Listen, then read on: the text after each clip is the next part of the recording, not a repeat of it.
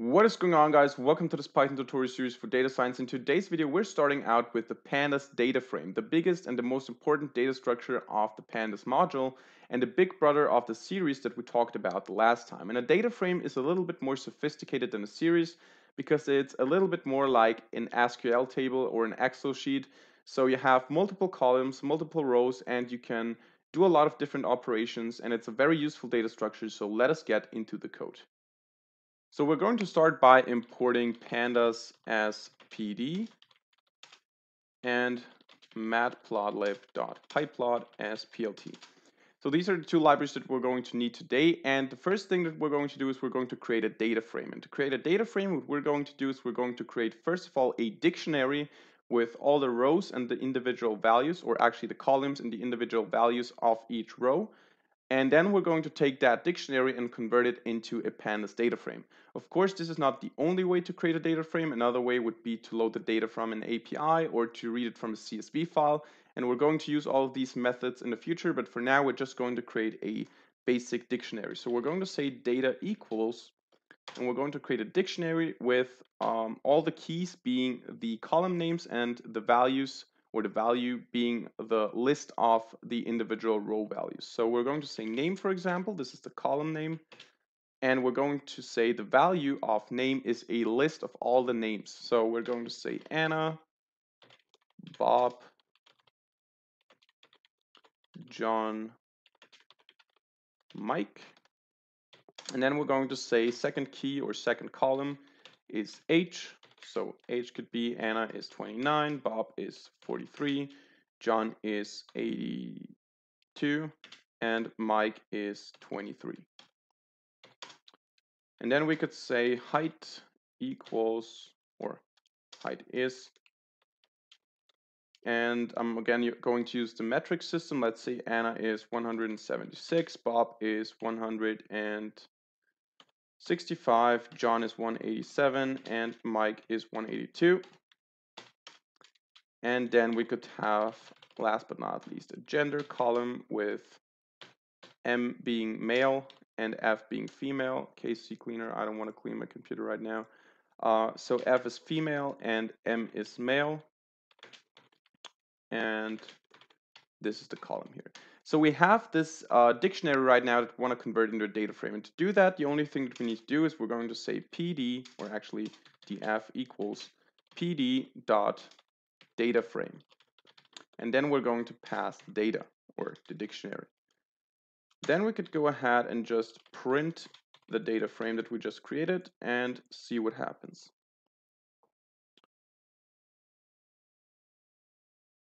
So as you can see, we have an Excel-like or an SQL table-like structure where we have the columns in the top, and then we have all the individual values.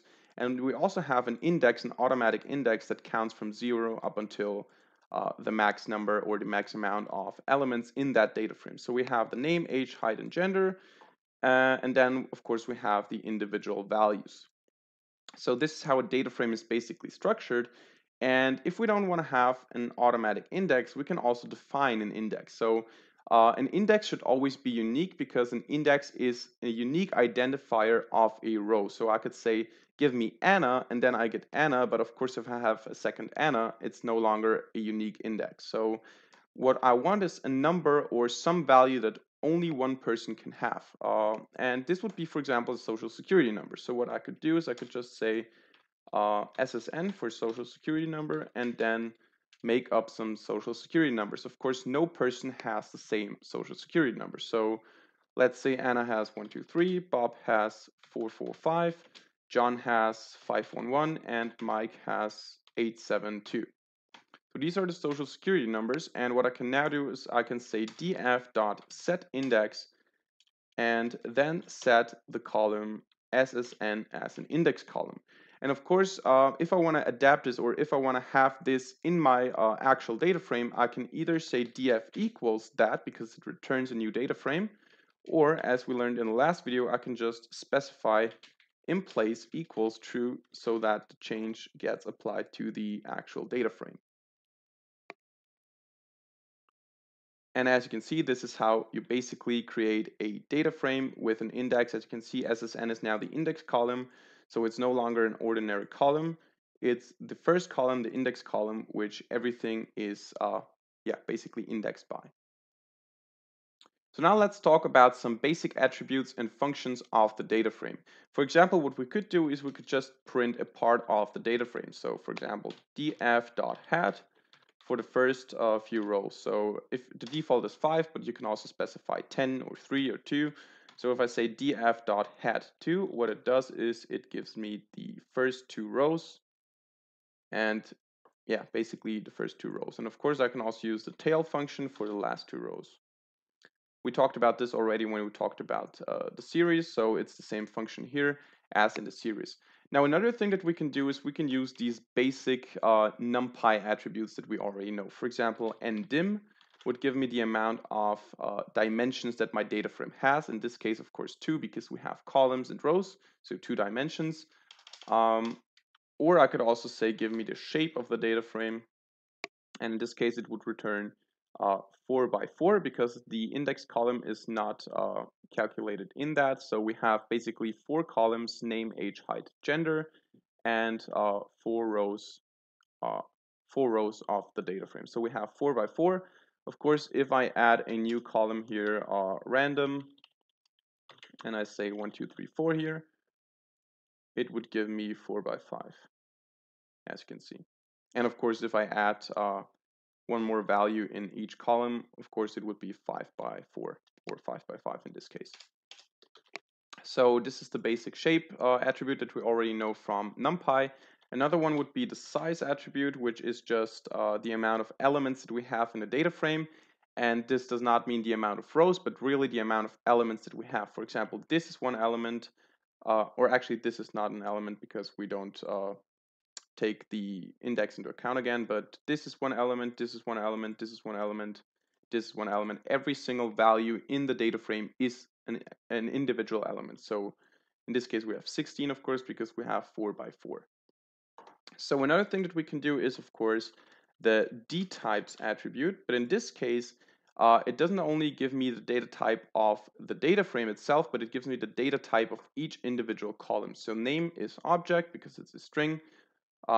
Age is integer, 64-bit, height as well, and gender is again an object, and the whole data frame has the data type of object. So this is the basic data types attribute. Another interesting attribute that we haven't talked about yet is the T attribute. So just capital T, which gives me gives us a transposed version of the data frame. And transposed just means that we swap basically the columns and the rows. So what we now have is we have the rows SSN, name, age, height, gender, and the columns are now the individual persons. So we have the person 123, or the person with the social security number 123, and this person has the name Anna, age 29, and so on. So we just swapped the columns and the rows. So this is the transposed version of the data frame, if you need that for some reason. Sometimes we're going to need that actually. And another thing that we can do, of course, is this is actually not an attribute, but I'm now going to show you how to access individual values of the data frame. If you want to have a certain column, what you do is you just pick, or you just refer to the column in form of, or in the same way that you would do it in a dictionary. So you just say df, and then you say I want a name column, and this is then what you get, of course. But maybe you don't want all the names, but you want only the names, only the second name, so index 1. And then you would get Bob, of course, or you wouldn't get Bob, of course. Why wouldn't you get Bob, of course? I think we need to use the .iloc attribute because this is how you do that in data frames. Yes. So this is the next function that I wanted, or actually not a function, it's actually an iterator that I want to talk about, the iloc iterator. So whenever you want to get the location based on an integer value, you use the iloc iterator. So you have the data frame name, which is the column name, and then you just choose the I location, the integer location 1, which is the index 1 and the second position, and in this case it is Bob. But of course, this does not only work with individual columns. We can just say df.ilog1, and then we would get the whole Bob, the whole Bob row. So we would get the name, the age, the height, the gender, the data type, the index value, everything, and of course, we get a detailed version of this row. But as soon as we pick multiple rows, for example, 0 up until 2, we no longer get this detailed version. As you can see, we then just get the individual rows. So this is how you basically access the individual values of the data frame. So last but not least, I want to show you how to plot the values of the data frame in an effective manner. And it's done in the same way that we did it in the last video with the series. You just pick the data frame and then you say dot plot, for example. And it's as easy as that, but in this case, it's even better because we have multiple columns in the data frame. And of course, what we can do is we can just say, okay, df, and then give me the age column, and then just plot the ages and show me that plot. So this would be, of course, the same thing that we did in the last video with the series, but Pandas is even more intelligent than that. It can just plot all the numerical columns in a data frame. So I can just say df.plot, or actually let's say df.hist for histogram in this case. And what it does is it filters out all the columns that we can visualize. So it ignores the name and gender, for example, and it then just prints all or plots all these values. So it plots all the different values that we have. So if we would have a data frame with like, let's say financial data, and we have 20 columns and 16 of these columns are numerical, we can just say df.hist or df.plot or df.plot.bar, and we would get all these values visualized with just one line of code. So we could also go ahead and say df.plot.bar, for example, and you would get a bar chart with the height and the age. Now in this case, of course, it's a little bit stupid because we now have the social security numbers down here and heights and ages mixed, which doesn't make a lot of sense.